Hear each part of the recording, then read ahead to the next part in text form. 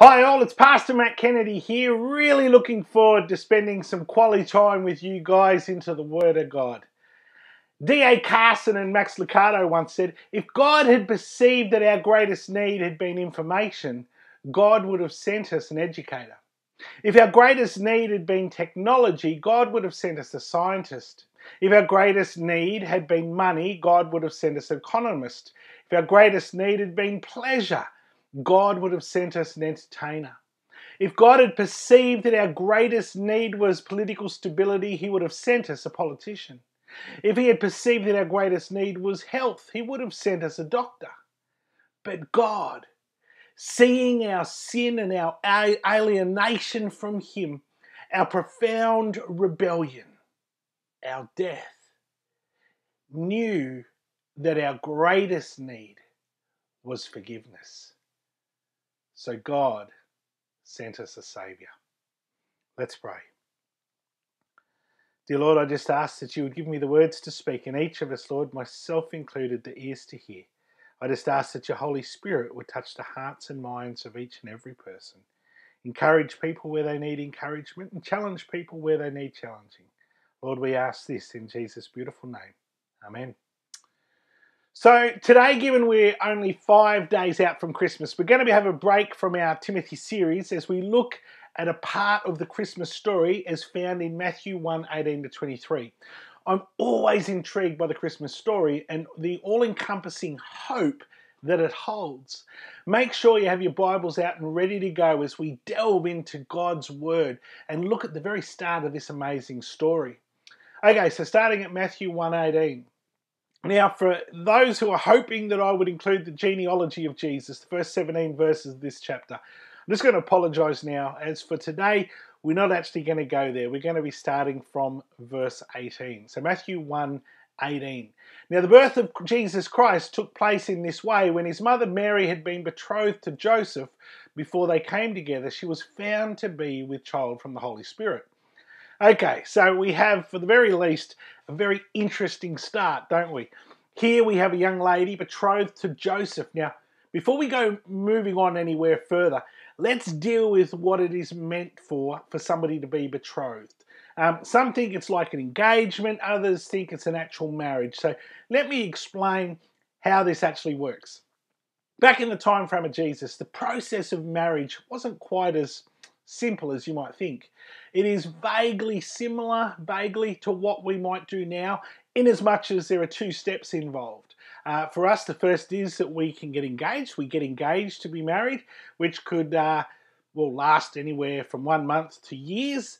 And the second is that the marriage itself, where the bride and groom come together and formally and legally tie the knot. That's what we do today. Back in Jesus' day, they also had 2 steps to the Jewish marriage process. The first step was the betrothal. Now, betrothal really has no real commonality, you might say, to what we know as engagement, other than it happens before the marriage itself. When Mary became betrothed to Joseph, it was like a verbal contract between the man and the woman, completed in front of witnesses. I remember when I was in the bank on one of the pranks that we would play on some poor unsuspecting new employee was to send them to another bank to pick up a verbal contract. I remember sending a young employee to the ANZ bank across the road to pick up a verbal contract from their manager for me. Now, the manager picked up on it straight away and sent them to the National Australia Bank, who then sent them to the Commonwealth Bank, who then sent them to St. George. A lady at St. George worked through the request word by word with the new staff member until they worked it out for themselves that it was not possible to pick up a verbal contract. It took a while, but they eventually did forgive me and we became really good mates. But while we jest about the validity of a verbal contract, back in Jesus' time period, the Jews actually had a verbal contract system in place, verifiable by witnesses. The betrothal had a legal standing, you might say. It bound the 2 people involved to the betrothal. In fact, it was so binding, the only way to break it or to get out of it was for one of the parties to die, or for an official divorce to happen. Which is why we see in Matthew 1:19 that Joseph decided to divorce her, even though they weren't officially married yet. Uh, Verse 19, and her husband Joseph, being a just man and unwilling to put her to shame, resolved to divorce her quietly. You see, up until this point, the process of the betrothal was that for a period of several months, possibly and probably longer, the lady, Mary in this case, was to stay with her family. When the set time frame of the betrothal was completed, the woman would finally leave her family's house and move into her husband's home, where they will become officially husband and wife living under the same roof. It's also worth noting that the language is still used here where Joseph is called Mary's husband, even though they're still in that betrothal period and haven't yet gone through the Jewish rites of marriage. That's how binding between a man and a woman betrothal is. And that's how betrothal worked back in Jesus' day. So when we read here in Matthew how Mary had been betrothed to Joseph, that's what it means. It was the time frame where they were legally bound to one another, but hadn't moved in with one another as husband and wife yet. So Mary had been betrothed to Joseph before they came together. She was found to be with child from the Holy Spirit. Now, to be found with child outside of marriage and or in the betrothal period was a big issue. Sexual relations, even between a betrothed couple, was strictly forbidden. It was seen as an act of adultery. And as we know, adultery, especially back in Jesus' day, came with the harshest of penalties, death by stoning. If a woman was found to be with child outside of marriage, then there is a big problem. Joseph, in this situation, could have turned Mary over to the authorities, exposing her pregnancy and bringing much shame to her and to her family. The problem with this option was that Mary would not only have to publicly bear the shame, but there was a distinct possibility that she might be hurt, if not killed, according to the laws regarding those caught in adultery. The second option was to just divorce her quietly, not to make a fuss, walk away from the situation. Given that Joseph was a just man, and also the fact that he would have loved Mary, as we see in verse 19, Joseph chose to quietly divorce Mary, so as to not subject her or her family to such a disgrace. This would have been a tough situation for both Mary and Joseph to find themselves in. Joseph loved Mary. He would have found her trustworthy up until this point, but based on worldly wisdom, the love of his life has seemingly betrayed him, given that she is pregnant, to someone other than himself. And to put another level of strangeness to the situation, she's adamant that she hasn't been unfaithful, but she is pregnant by the will and act of God. How would you go if you were Joseph in this situation? I'm sure that even Mary didn't quite comprehend what was happening. She just trusted God. She trusted that he had all things in hand, including Joseph. And he did. Matthew 1:20, but as he considered these things, behold, an angel of the Lord appeared to him in a dream, saying, Joseph, son of David, do not fear to take Mary as your wife, for that which is conceived in her is from the Holy Spirit. You can imagine Joseph waking up from that dream, can't you, saying, say what? So you're telling me that her story is actually true? It really did happen?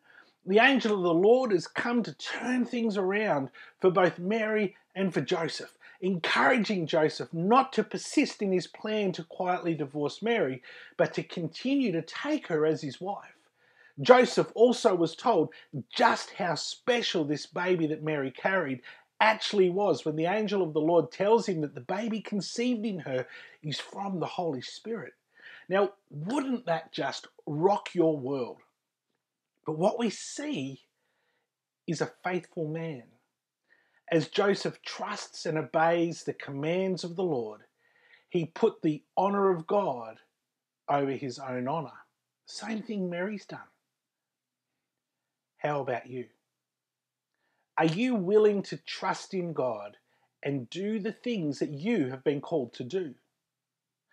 In Yorkshire, England, during the early 1800s, two sons were born to a family named Taylor. The older one set out to make a name for himself by entering Parliament and gaining public prestige. But the younger son chose to give his life to Christ.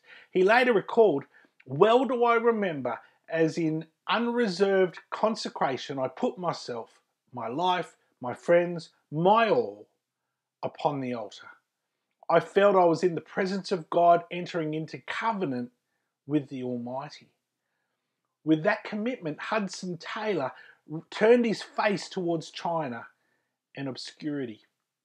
As a result, he is known and honoured on every continent as a faithful missionary and the founder of China Inland Mission.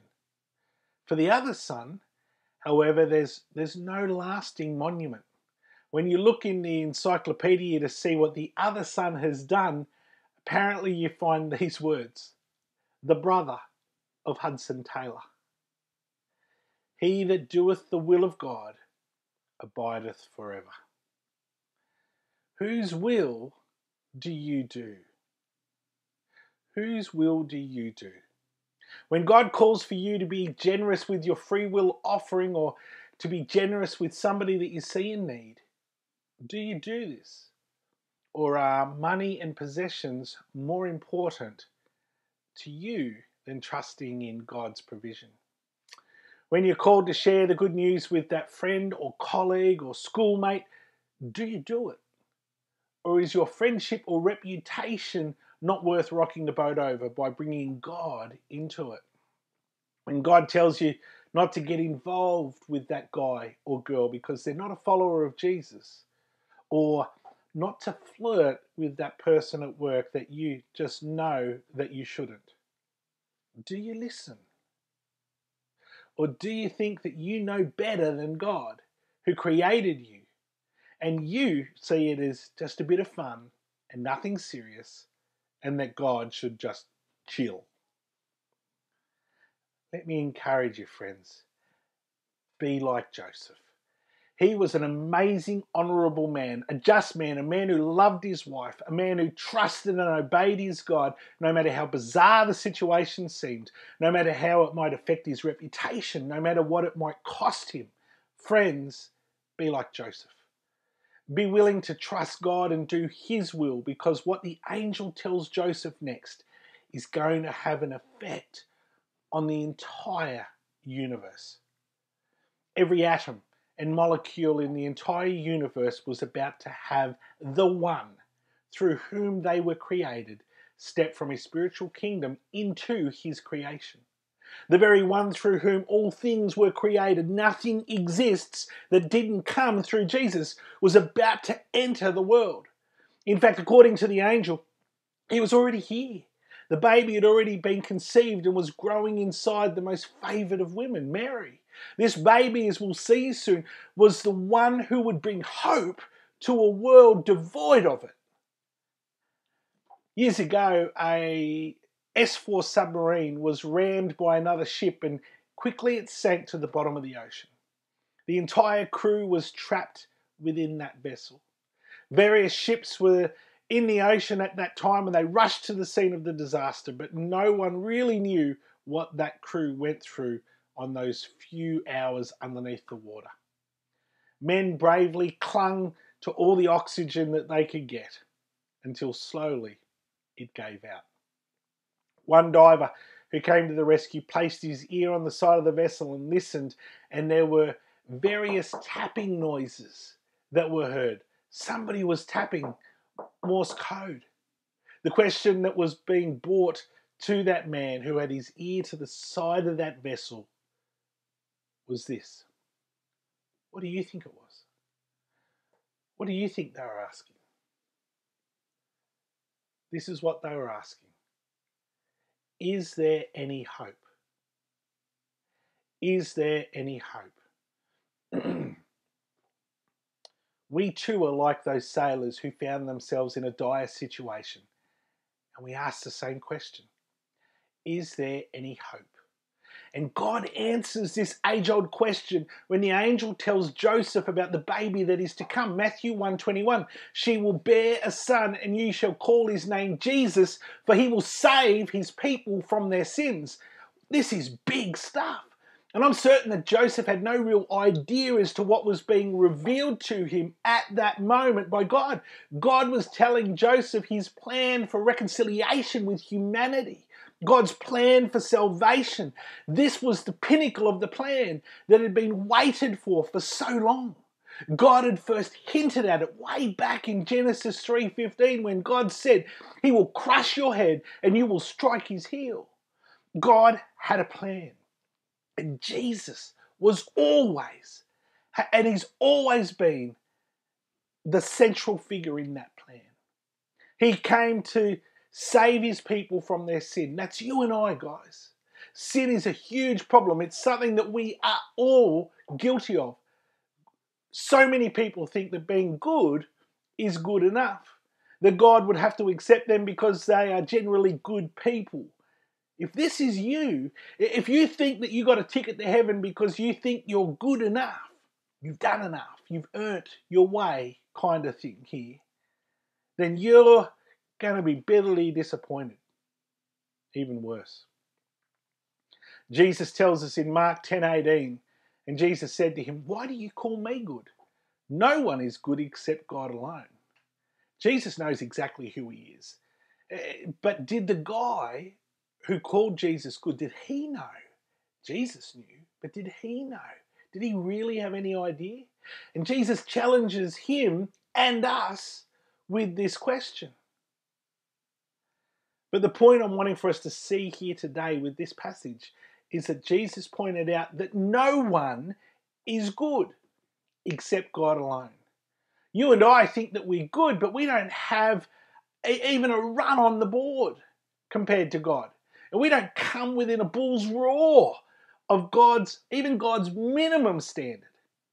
We see in Isaiah 64:6 when we're given a glimpse of what our righteousness, what our good looks like to God, when Isaiah tells us that all have become like one who is unclean, and all our righteous acts are like filthy rags. We all shrivel up like a leaf, and like the wind, our sins sweep us away. Our very best efforts towards righteousness, the very best things that you have done, that your greatest efforts to be good, being good, without Christ, are like filthy rags. We all, every one of us, shrivel up like a leaf, and like the wind, our sins sweep us away. Do you get that?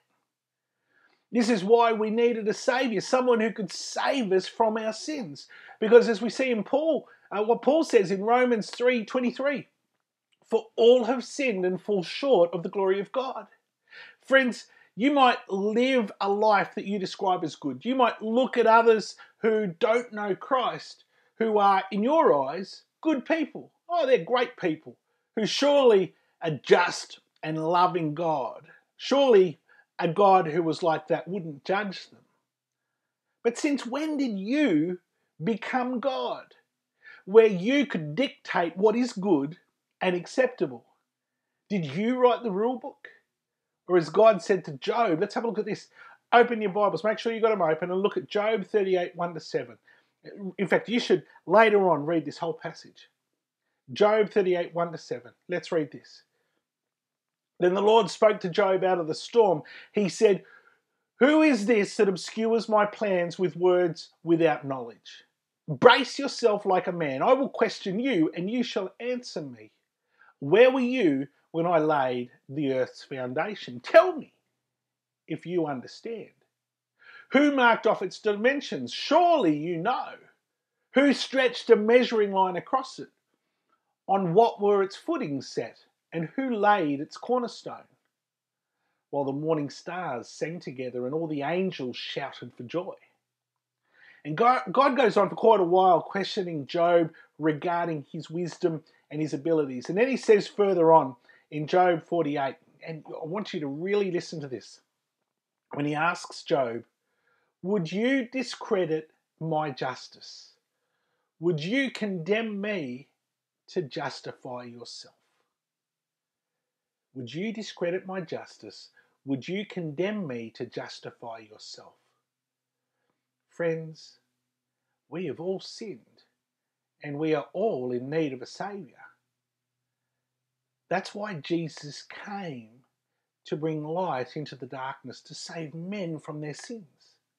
Matthew 1:22-23 says, all this took place to fulfill what the Lord had spoken by the prophet. Behold, the virgin shall conceive and bear a son, and they shall call his name Emmanuel, which means God with us.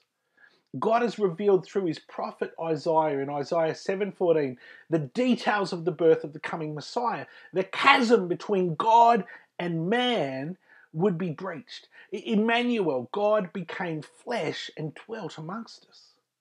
Isaiah 7:14, therefore the Lord himself will give you a sign. The virgin will conceive and give birth to a son, and will call him Emmanuel. Pastor David Legg, in describing what Emmanuel actually meant for the Jews of Jesus' day,